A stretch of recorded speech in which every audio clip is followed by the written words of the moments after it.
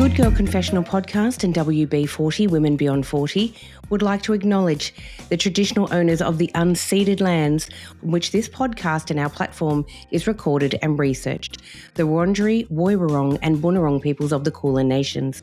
We pay our deepest respects to their elders, past and present, and we pay homage to their ancient culture of storytelling. Hello and welcome back to the Good Girl Confessional podcast. I'm your host, Sandy Lowres, and the Good Girl Confessional podcast is proudly the podcast of WB40, Women Beyond 40, a platform for women in midlife and beyond, where we believe that every woman has a story and every story matters. If this is your first time joining us, a huge welcome. But if you are returning, a massive thank you for your continued and incredible support. Thank you from the bottom of my heart. I am thrilled today to be chatting with a very special guest. Her name is Barbara Sumner. She's an esteemed New Zealand filmmaker and author, and you may know Barbara from her incredible memoir called Tree of Strangers, where she explored her story of adoption.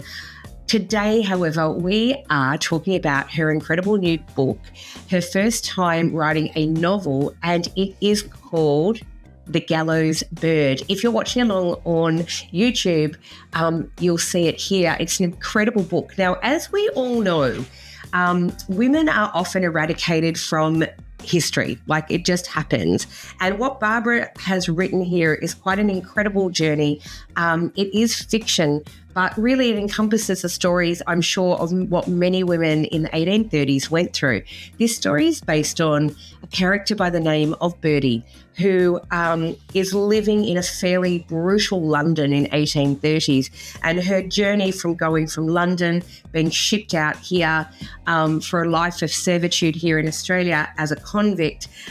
She describes it as an illicit love, a deadly crime, and a woman's ideas behind her station. It is a gripping novel. It is fantastic. It's beautifully written. Now, not only is Barbara an accomplished author and filmmaker, but she's also completing a PhD, and she will be embarking on a prestigious Michael King residency. She is living proof that you are never, ever too old to follow your dreams and your passions. If there's something you've always wanted to put your hand to, maybe give it a try. Please give a very warm welcome to the confessional, Barbara Sumner. Hey, how about a podcast about all the music that got us hooked up, knocked up and broken up? If that got you humming a hit from the 70s and 80s, then have we got a show for you. I'm Jo Pybus, and when Sandy's not in the confessional talking to awesome chicks, she's driving a Sandman over to my place and co-hosting Alex the Seal with me and Molly, a podcast about music nostalgia. Just search for Alex the Seal on your podcast app. Hello and welcome to the Good Girl Confessional, Barbara. How are you today? I am great and really happy to be here with you, Sandy. I'm very, very happy that you've joined me. And I will say, thanks for joining me all the way from New Zealand. Love that. I'm here in Melbourne, obviously in Australia. And I'm really thrilled. So we've just been chatting before we even hit the record button because I think you're fabulous. We could have been talking for an hour, I think. Easily. Barbara, thanks so much for joining us today. I am really excited to be chatting with you. And first of all, I want to say congratulations on your beautiful new book, The Gallow's Bird. It's absolutely beautiful. You're an amazing writer. I mean, that's not a secret. And I can't wait to delve into this beautiful book. But before we do, I really wanted to introduce you a bit more, I think, to our listeners who, in case they've not read any of your work. And your first book was an extraordinary memoir called Tree of Strangers. And I wanted to delve into that and ask if you could tell us a little bit about your hard-won wisdom, your backstory, and how the memoir came about.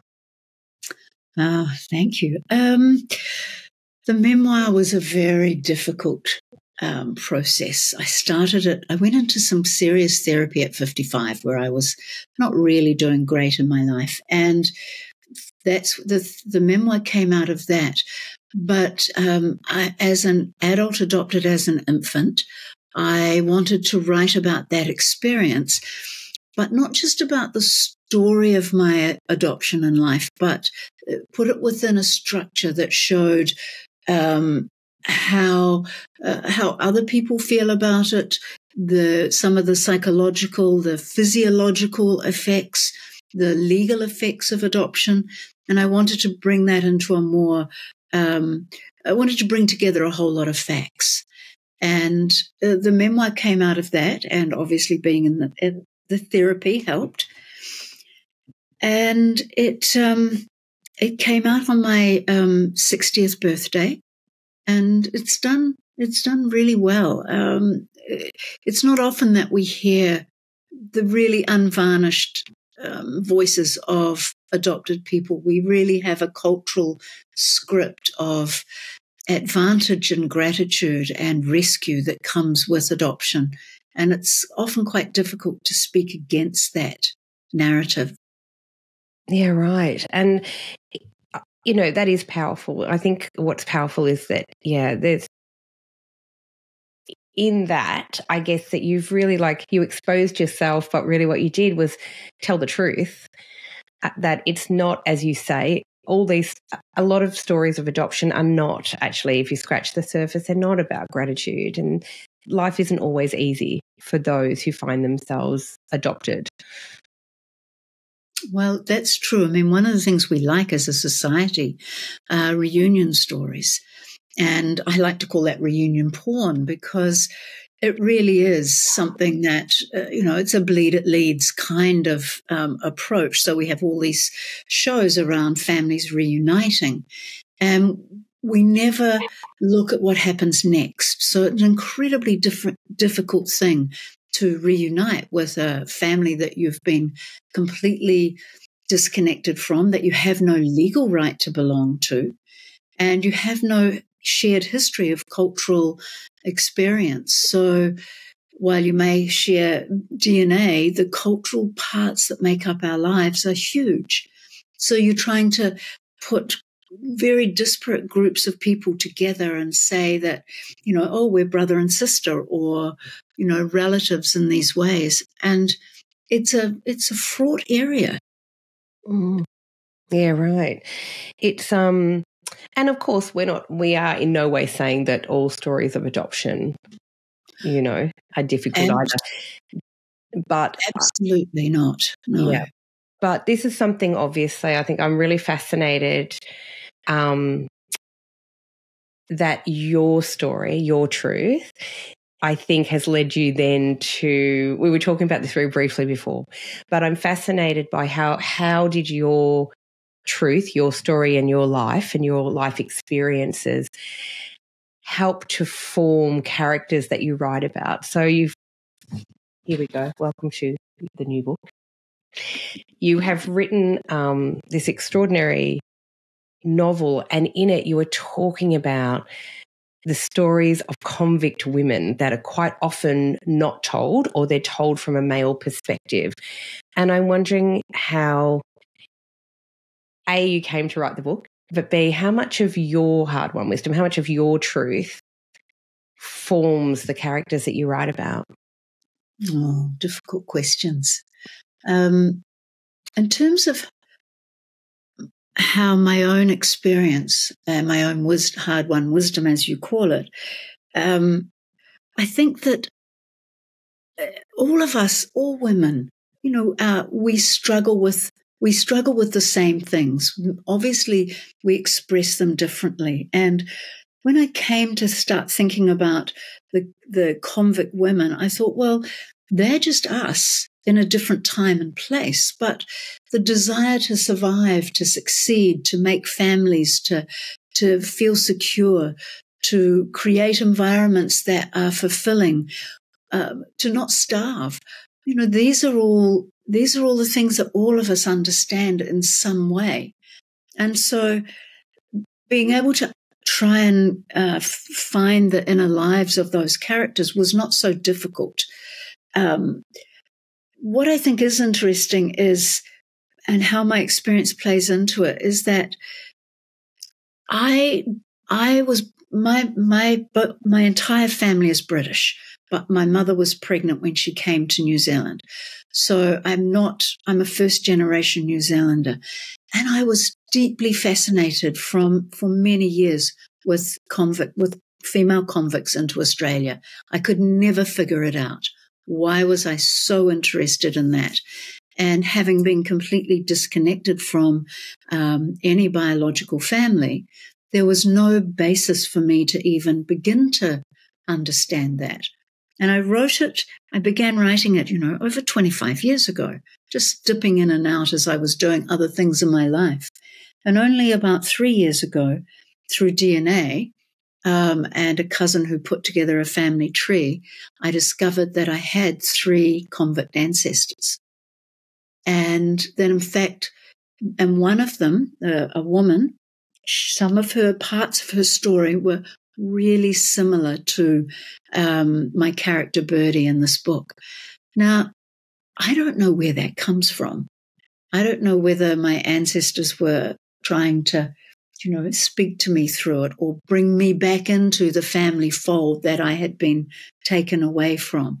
So they would drop these little bits of story into my life. But it was certainly a subject I could not put down. And boy, have you created like an extraordinary tale here. It's beautiful, beautifully written.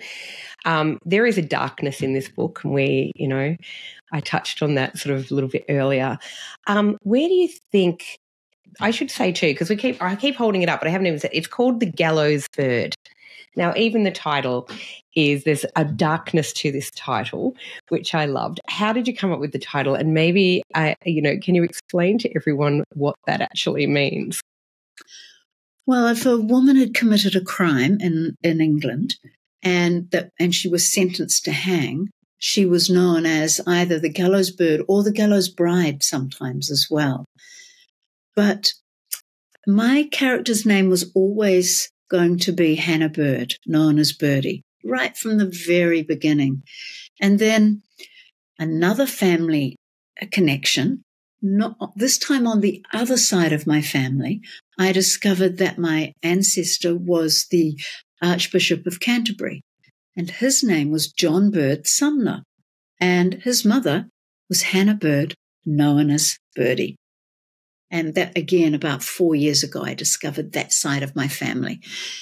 So obviously, the Archbishop of Canterbury's mother was not a convict, so the same name. But he also sent hundreds of women, hundreds of people, men as well, to Australia as convicts.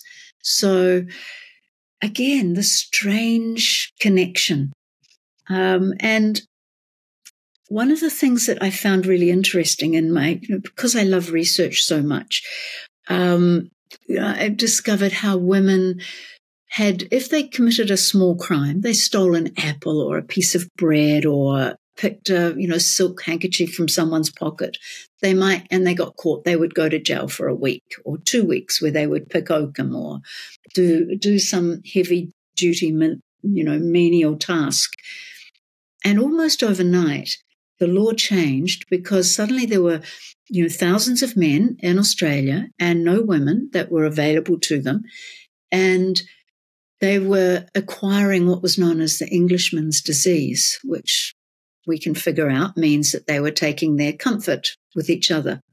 And so almost overnight, an entire class of women defined by poverty were criminalized for the smallest crimes. And instead of going to jail for 2 weeks, they were sent for a minimum of 7 years. Wow. And I think, it's actually really disturbing to think that these women were not only sentenced to 7 years, but ripped away from their families, their lives, their entire culture, and shipped off to Australia, to a land they knew nothing about, literally nothing about, which was must have been so terrifying. I try and imagine myself what it must have been like for these women on those ships, even coming over. The passage to get from England to Australia was fraught. There's no doubt about that. That's, and it's been well written about, I think. But, the illness and the sickness and the despair they must have been feeling to then come over here criminalised and then basically auctioned off, if you like, to the highest bidder. Yeah, of course. They had to. Well, there was an interesting situation where, for men, Australia, the country, was the prison. But for women the women, once they arrived, they had to be married off, auctioned off, married off, sold by the sailors, to enable them to be free within the country in the same way the men were, so that they were indentured to their new husbands. The women that failed in that were too old, too unattractive, pregnant, whatever. They were then sent to the female factory in Parramatta. So that became a prison within a prison. And just going back to what you were saying about the unknownness of it, when you think that people lived within, usually went no more than half a day's walk from where they were born or where they lived, particularly people that were, the lower classes. So many had never seen the sea. Many had never seen the Thames, the river. The idea of the sea was quite mythical. So you think that you've taken from this incredible world where you are woven into the buildings and the people and the noise and the smell and the intrigue of those worlds, those very tightly woven worlds, and you're taken to somewhere that is utterly unknown. It's like we don't live in that. We live now where there is not very much that is unknown, that we can, I'm looking today, I was looking at a travel blog to Bolivia and thinking, wow, that would be interesting. Such ideas were unthinkable. So what was Australia? They had no idea. Nobody knew what that was. And so the idea of the ocean and being in this tiny ship in the middle of this vastness when they've only ever had the most tightly woven lives, I think we can all easily imagine how extreme that must have been. Yeah, just terrifying, right? Terrifying. And you're amongst a whole lot of people that generally you wouldn't know either. That's the other thing, right? So I think I am intrigued always by the stories of women. And I'm intrigued by the bonds that women make and how I always say, when women come together and tell their inner truth, like magic starts to happen. I absolutely love through your writing and through these extraordinary characters that you beautifully show that in the midst of, I guess, trauma and chaos and these terrible things going on around them, that women can form extraordinary bonds and alliances, if you like.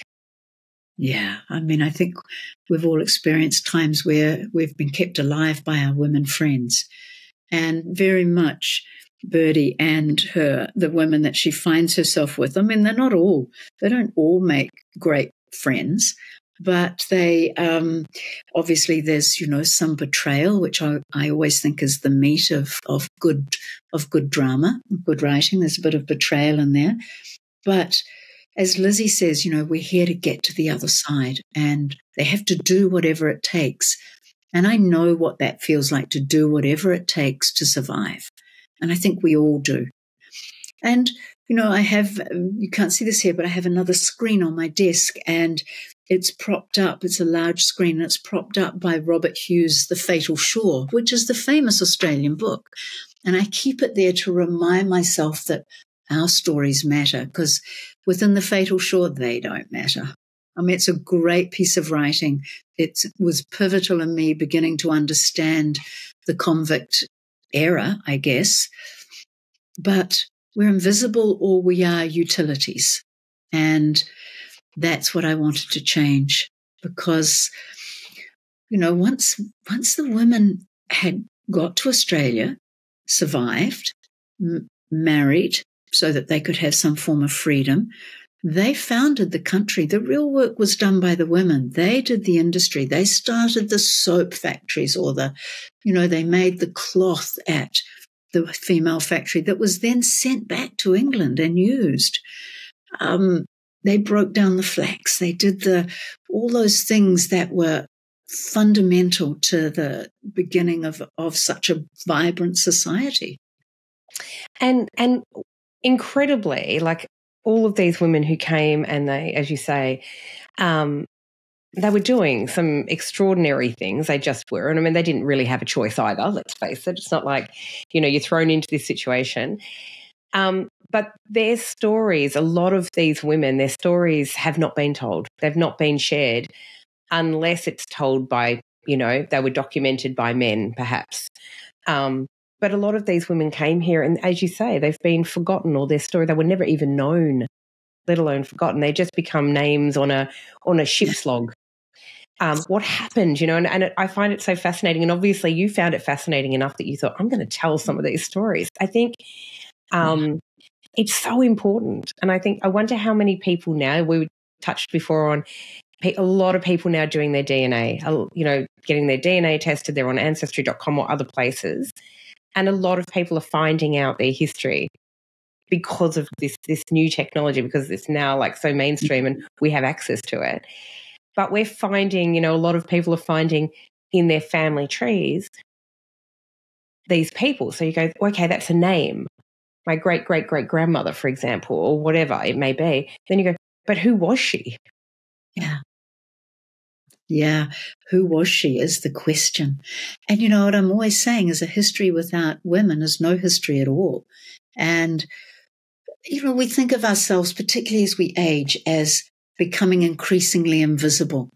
But I think the real invisibility lies behind us in that, how do you really feel like you belong in society when the experiences of being women are not the common stories that we hear? We do hear men's version of history, men's version of war, men's version of survival. And that's great. It's needed. But it's not how women make their way through the world. You think about the women on the ship. They had to do certain things to survive. They had to allow themselves to be taken by the sailors as wives. Many of them were married already. Many of them had children that were left behind. And yet they had to do these unthinkable things to survive. And we don't have to do that, but there are pockets in our society today where that is still happening, where women are being trafficked, and you can see these women as having been trafficked. 100%. And I think that was the thing that really struck me was exactly that. This theme of, the underlying truth of of women being trafficked. We were chatting before earlier, actually, I was saying about Margaret Atwood and the extraordinary thing that she always says, which is that she never writes about her female characters in situations that have not happened to at least one woman in real life. Yeah. I love in this book that what you've done is actually show that female truth, that women went through all of these kind of extraordinary things. And because these stories are generally not told, or, we only hear, as you say, the male history, because these stories are often not told, it's those things that you touched on that are so devastating when you do think about them, when you're forced to think about them, which was, imagine leaving your children behind, your husband behind, or your love, or your parents, or your siblings, or whomever it may be. You've literally left your entire life behind. And there's no way to send a letter. There's no way to, you know what I mean? Like, it's not the internet. We don't have email, and we don't, yeah. Yeah. What is communication in that time where everything has gone from you? It's and it is unthinkable, and yet it's also the other thing I think of, I guess, is that women were too busy to write their stories down. Particularly once they got there, they're building an entire new country, and those that could actually read or write, and that wasn't everyone. So often the stories, particularly ship stories, are written by surgeons and captains, and those who have the control over the women. And okay, I don't know for sure that the surgeon on any particular ship carrying women to Australia at that time was abusive to the women. But I know of other situations where at that time where that sort of thing was happening. So it's like Margaret Atwood says, these things have happened and do happen to women. And so it is appropriate that we imagine them, that we bring them to life through our imaginations, because otherwise we come from nowhere. All of us. It's like we don't have a female history, a general female history. That's what I wanted to do, was bring a generalized female history into our today lives. Yeah. And so important that you have as well. So tell me about Birdie. So we know, that you conceptualized her name and it was always going to be that. But how did you actually, I guess, form her? How did she become real in your imagination and then down on paper? I mean, it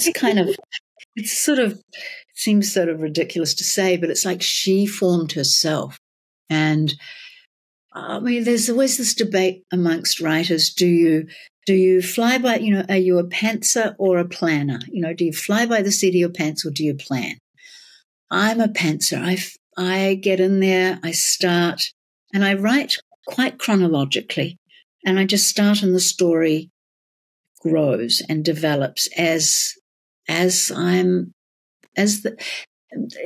a combination between characters revealing themselves and the research. So Birdie is an under-laundry maid, as we know. So there was I enjoyed so much the research into laundry techniques, in the 1830s. What was it like to run a laundry? And there's information, we find things about that. And so those kind of structures, what was the structure of a house at that time? A manor house, not a big fancy castle, but a manor house in London that is slowly that has been in the countryside and is being taken over by the expanse of the expanding city. So there's those kind of things. And then, the idea of the corridors. One of the things I love in the first part of the book is that the servants observe the masters through the little pinholes in the internal corridors that are dark and run through the house and are full of mice. And so there's these worlds, this world of people watching this other world of people. And that's what we do as writers. We're just hidden in the corridor watching. I actually love that. I think that's beautiful, actually. Tell us really about, your writing journey. Tell us about your writing journey. Well, this particular book, as I say, I started it many years ago and I would dip in and out of it all the time. I did other things. I made some documentaries.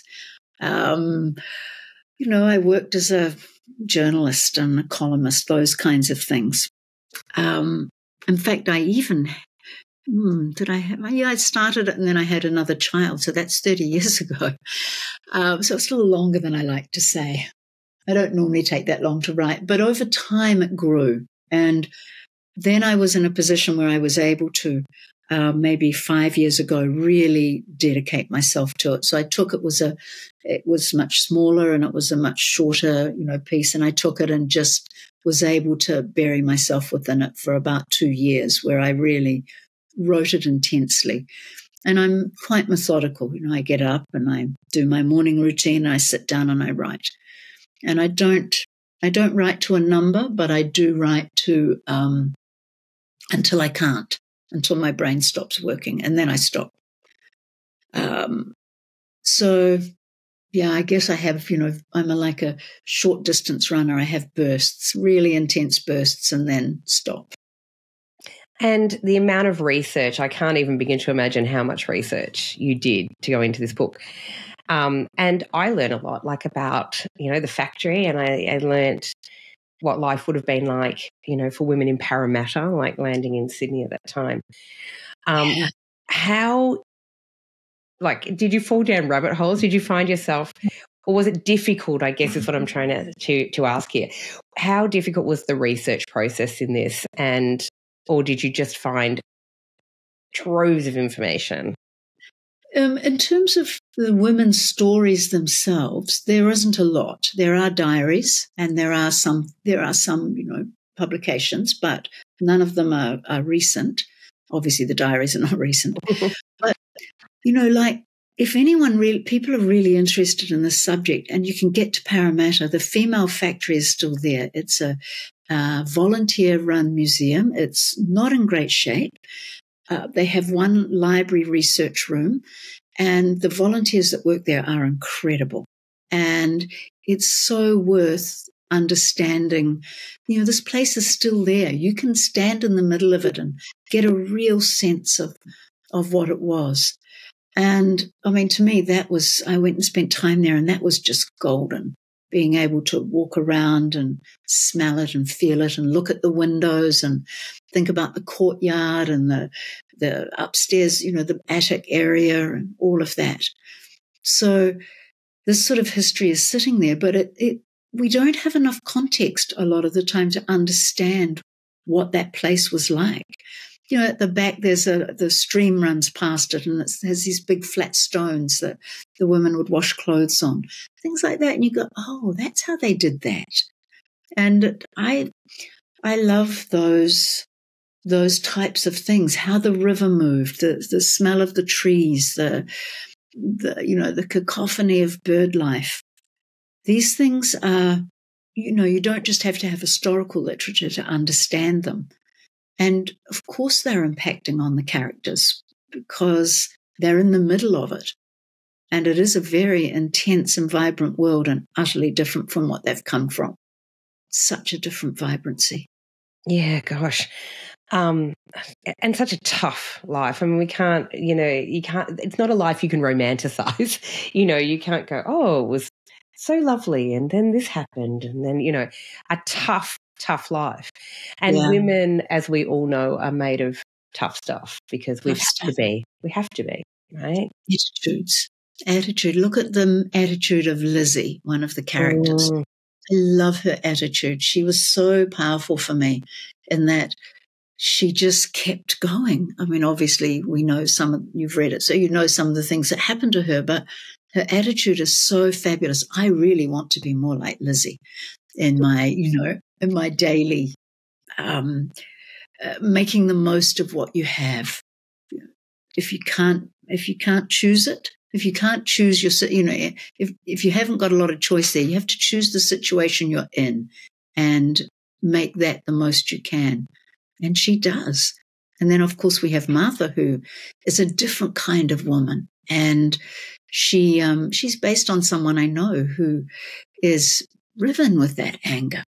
Yeah. And it is different personalities thrust into unthinkable situations. Yeah, absolutely. I find that interesting that you say, you'd like to be a little bit more like Lizzie, but I strongly suspect that there's different parts of you that might be in all of these extraordinary characters. Oh, gosh. And I think that that's what makes it so powerful. That's what makes these characters so believable. They, you literally start to think they're all real. This is really happening right now. You are in their story. I think that's testament to what an extraordinary writer you are. Oh, thank you so much. And I feel like you've probably, as I say, I strongly suspect there's a little piece of you in all of them, because women, as we so know too, are very, very complex and layered. And we have to do various things to survive. I was a single parent in the 80s for 7 years, wow. Nearly 8 years.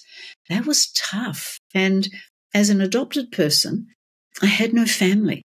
There was no, and I do, just returning briefly to that subject, I do need to say that I never think of it in terms of good or bad adoption. I think of it in terms of structures and functions that treat adoption, that mean that adopted people's lives are different because of the structures that they have to live within, the human rights situations that they must live with, which are different to non-adopted.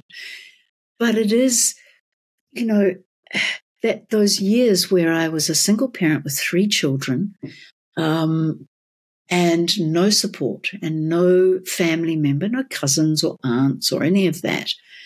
So having to survive through that time really did, and not just survive, but thrive and not just be, a dull, depressed person, but really making the most of not having a lot.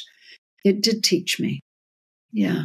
Taught me how to survive and how to be not so much grateful, but accepting of these situations, and then at the same time working to make change. Yeah, wow. And I mean, I'm blown away by your story. I just am. I think you're extraordinary. So you're not just, yes, journalist, author, not just of a powerful memoir, but also of this extraordinary novel. But you're also, and you touched on this a little bit before, a filmmaker. And I'm really fascinated by that as well. So you have made documentaries. Tell us about that and how that came about. I married a filmmaker, as you do. As you do. As you do, at 39. And he's a cinematographer. And so we wanted to we liked working together for a while anyway. And so we decided we'd make a documentary, and we made our first one about a gentleman who lived near us, who was was into biodynamic gardening and farming, and it was a particular kind of organic farming. And he was going to India all the time, where he was kind of treated like the new Gandhi. I'm sorry. He was treated like the new Gandhi. And so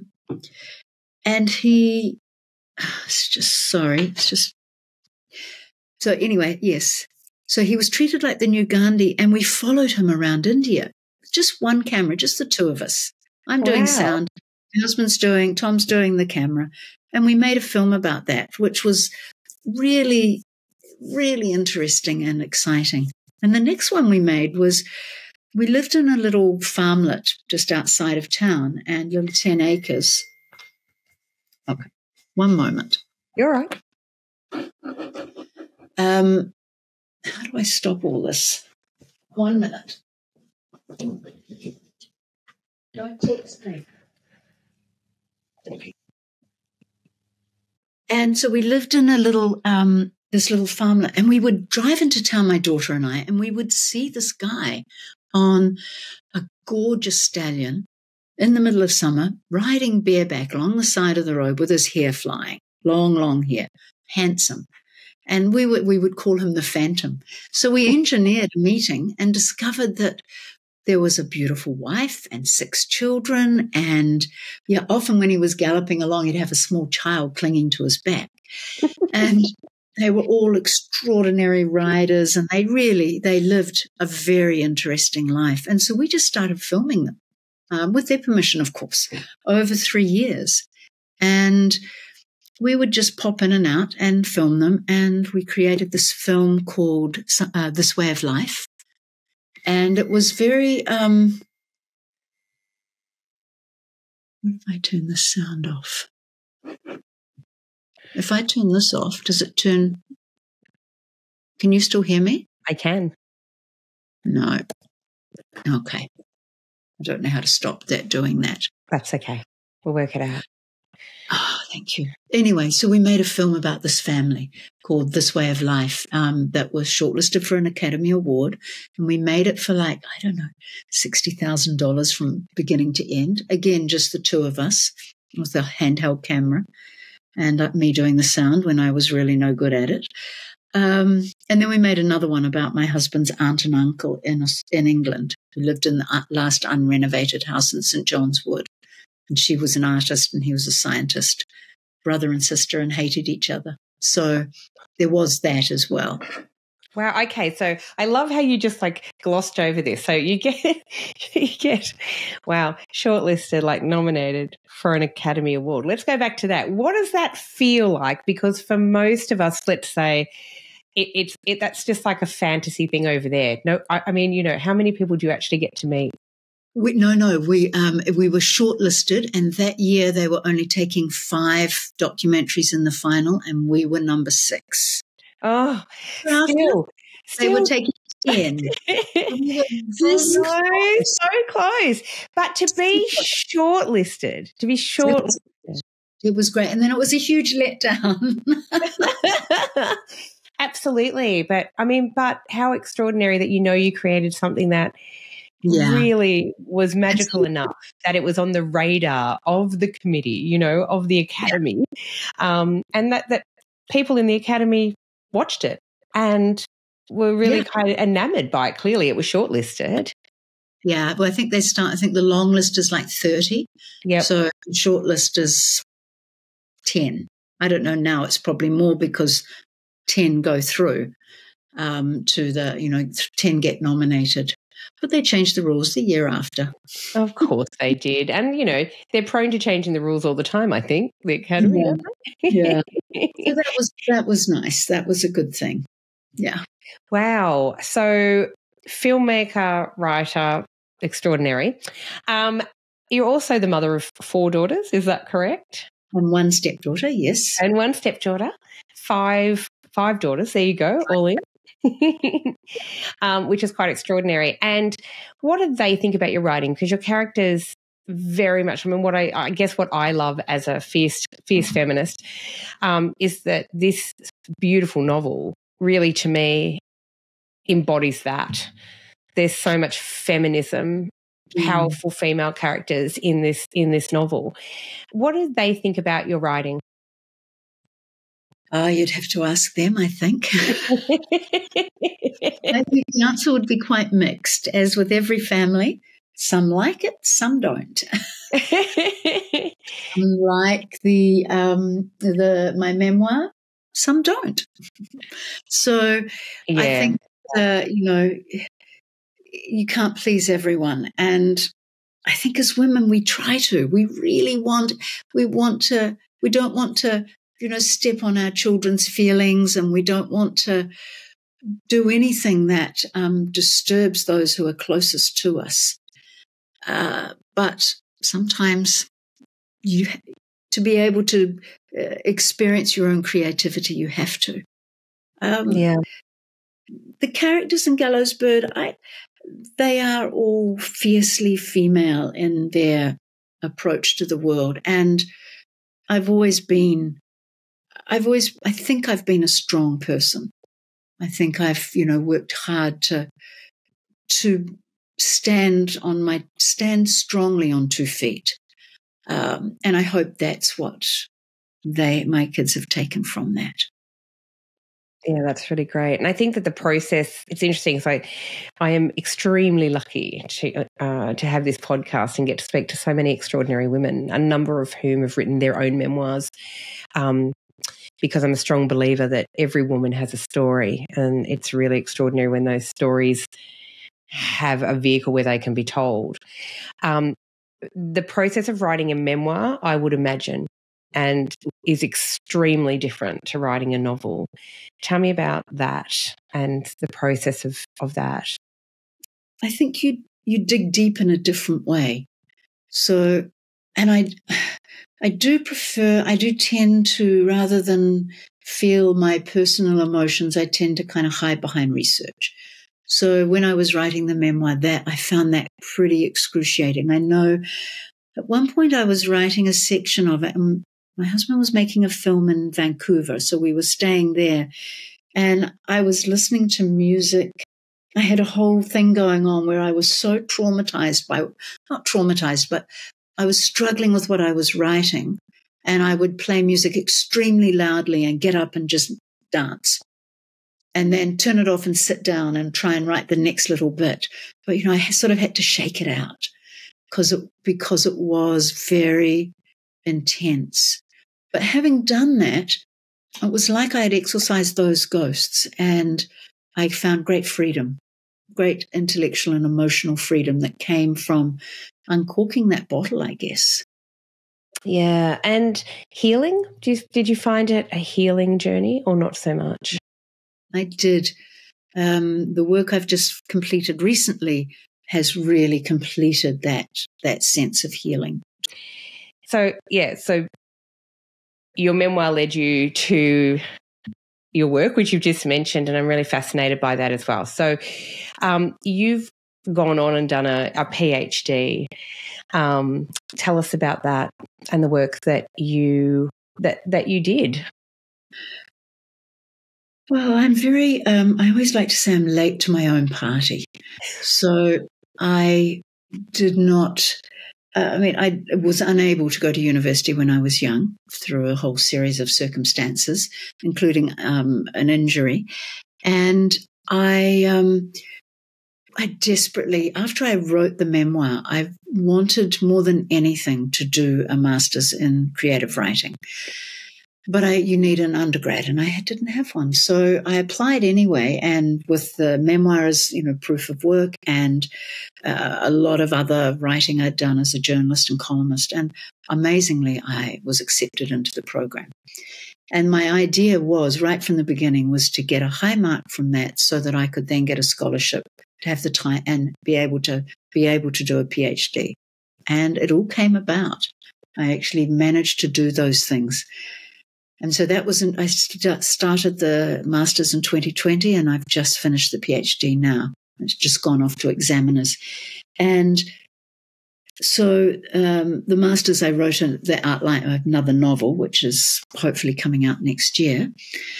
But then the PhD is about human adoption, and it's about the structures and functions and purpose. So it's deeply researched. There is a lot of personal story, my own and others, but not more about individual struggles with the structures and what people trying to get hold of their original birth certificates, or trying to have their father's names added to their birth certificates, or attempting to get various, pieces, trying to get adoption folios, all the information that's held on them, those kinds of things. And so it was I thought I understood it and knew a lot about the subject, but the great beauty of the PhD is, when you get into it, you realize it gives you the time and the permission to really dig deep. And I realized I actually didn't understand it at all, not very well at all. Yeah, right. And in doing the PhD, as you say, it's your story, but also the stories of others and their adoption journeys. What was that like? I mean, I imagine that, like everything else, everyone is individual, and all these stories are unique in some ways and aligned in others. What was it like to be able to, I guess, hear the stories and share the stories of others? Well, you're right when you say about them being aligned. So really, and because I don't write about good or bad adoption, it really wasn't about those kinds of the stories of growing up or, suffering or not suffering, having a good experience or not. It was very much about exactly the struggles of trying to gain parity with the non-adopted. And I found that healing in that, it's not just me that's, they're not singling me out to treat poorly. It's everyone. So, for instance, if you wish to look at your adoption file in New Zealand, you have to go to the family court, and you have to be able to stand before a judge and provide what's called a special reason for you to have access to your files and your documents. But special reason isn't defined in law, and it's up to the judge on the day. This is a nearly 70-year-old law that is unchanged.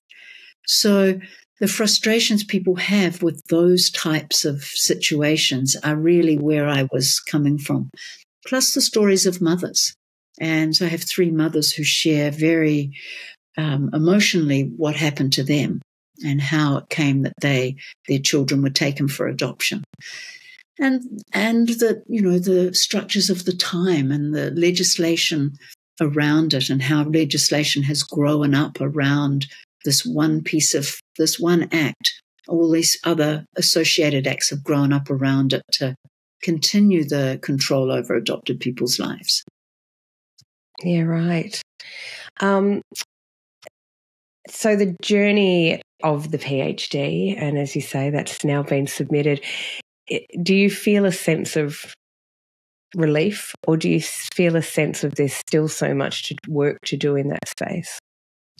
I mean, the relief is personal, obviously, to achieve something that was quite grueling and difficult. The work to be done there's been no change in, it's nearly 70 years. So the work is still absolutely needs to be done and hasn't been done. There was, a couple of years ago, the Ministry of Justice here put out some discussion papers about adoption law reform. And they were full of the same old rhetoric, the same narrow understanding, the lack of understanding of what adoption is and what it does. And really it was intended as a process to creating new law to enable a new generation of people to be adopted and lose their identity and their ancestors, their history, all of that wiped away. Do you think that's changing for younger generations who are adopted? The numbers have changed. And of course obviously we're not there's over 100,000 adopted people in New Zealand. And we talk a lot about open adoption, but in fact, by law, there is no open adoption. It is entirely, it's not an adopted person's right. It is entirely at the behest of the adopters. They get to choose how open and what that means. So there is it's changed, and yet it hasn't changed. What has changed, of course, that undermines adoption is DNA. And you retain all of these structures, and yet you can find your family, your biological family. But in law, they are your social family, and your socially constructed family is your legal family, which is kind of, it's a bit round the wrong way in my thinking. Yeah, and I am quite fascinated. I've done, my own DNA and have found families and have found, I guess missing links via ancestry.com. And it is a fascinating journey, I think, that all of us want to know. It's human nature, I think, to want to know, well, who am I? Where did I come from? I just think that's just, it's a powerful force, I think, for all of us. I think it is too. I mean, but for the non-adopted, it's a hobby. For the adopted, it can be life or death. It can relate to medical history, for instance, something that adopted people are denied. So there can be a life or death component to it. That nobody really talks about. But it is true, we all want to know that stuff. Doesn't matter who we are. The latest figures I got was that DNA and putting together family trees and ancestry and what have you is the second most popular hobby in the world. So... Yeah. And it's interesting that it's called a hobby, because I think for a lot of people, if you genuinely have no idea who your biological parents are, etc., or biological family, in any sense of the word, it doesn't feel much like a hobby. I imagine it feels like, as you say, it's a journey of self and a journey of where did I come from? Who am I really? Yeah, coming home to self, I think, is what it is, because you are literally denied even something down to as simple as a genetic mirror, being able to look like someone, so that you can see yourself reflected as you're growing up. If you look like no one, if you have a different type of intellect, if you have a different humor, if you have a different body type, all of these are things that you may not even consciously consider, but they are sitting in there and they are imprinted. And these have nothing to do with, good parents or less good parents. They are just simple facts of the experience.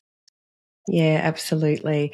Well, I think your work is extraordinary, and no doubt the work that you've done with this PhD will be extraordinarily helpful to so many other people who are going through that journey themselves. And hopefully, who knows, it might actually lead a pathway to actually changing some of these structures that are still in place and laws that govern them. I mean, I have to say Australia is way ahead of New Zealand in that area. We've had the apology from Julia Gillard. That was extraordinary.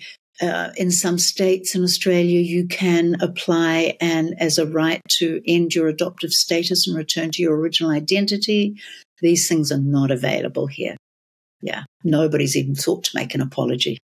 Yeah. And I hope that in time that will come. For yourself and for everyone else, as you say, the over 100,000 people who are on that journey themselves. So once again, I want to say congratulations on The Gallows Bird. It is a beautiful looking book, by the way. I love this cover art. Yeah, Pantera Press, the Sydney-based publishers, they've been fantastic. I want to give a shout out to Pantera Press. They've been fantastic to work with. They really have. Oh, so good to hear that, by the way. But for those who are listening along and not watching along, it is a beautiful cover of this. It's gorgeous. A beautiful birdie standing on basically the cliff face in Sydney, and in the background you can actually see the ship coming into the harbour. It's a powerful, beautiful book. I think, as I said, the characters jump off the page. They are all things living and breathing, which I think is testament to you, as I said, as a writer. I'm incredibly humbled that you've given up your time today to come and share your story with us, and thank you for sharing your journey so honestly with us as well. Congratulations on this book. I would say to everyone, as Molly Meldrum would have said on Countdown, do yourself a favour, go out, buy a copy of this book and read it. And I'll be putting up all the links in the show notes and across our socials as well, where you can find this beautiful book, but also where you can find out more about Barbara. And I'll put up the links to your website as well. So thank you so much for sharing your story with me today. Thank you, Sandy. It's been a real pleasure to talk with you. I've enjoyed it immensely. Oh, thank you. So have I. And I love that we are two women wearing hot pink glasses. Yeah, if I'd realised it was going to be filmed, I would have.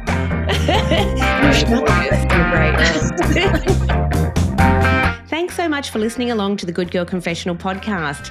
I'm really thrilled and excited that the Good Girl Confessional podcast is part of the WB40 Women Beyond 40 platform, a platform we created for women 40, 50, 60 and beyond to share their hard-won wisdom and to learn more information about the things that matter to us as women, midlife and beyond. Now, wherever you're listening to this podcast, I would be hugely grateful if you can follow, like and subscribe, because it helps the algorithm to actually reach more like-minded women, and they will realise that they're not alone in their journey, that's for sure. You might also like to know that we're over on YouTube. Join us there, The Good Girl Confessional. We're also on Instagram and Facebook as both The Good Girl Confessional and Women Beyond 40, and we're over on TikTok under Women Beyond 40. I would also like to thank the editor and producer of the podcast, Michael Smedley. As always, what a brilliant person, and thank you so much for listening along. I love you. Thanks for your support, and we'll see you soon.